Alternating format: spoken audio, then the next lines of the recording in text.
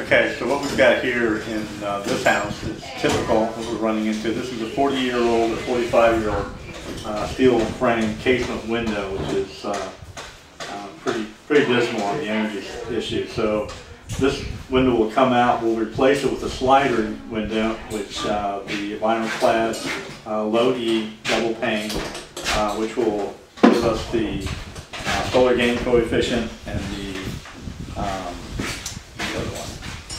U value of 0.3 or better, which is what we need to get for LED or for Energy Star value. Okay. Why is that important?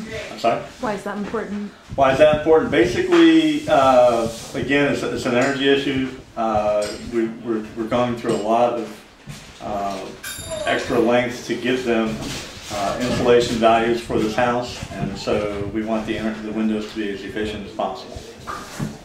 You'll notice that you've got some blue board here.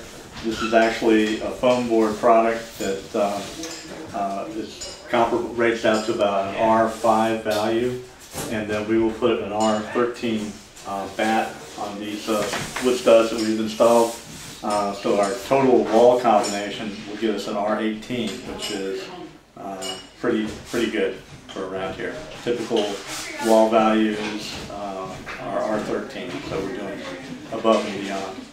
That's right. Sorry, Rick.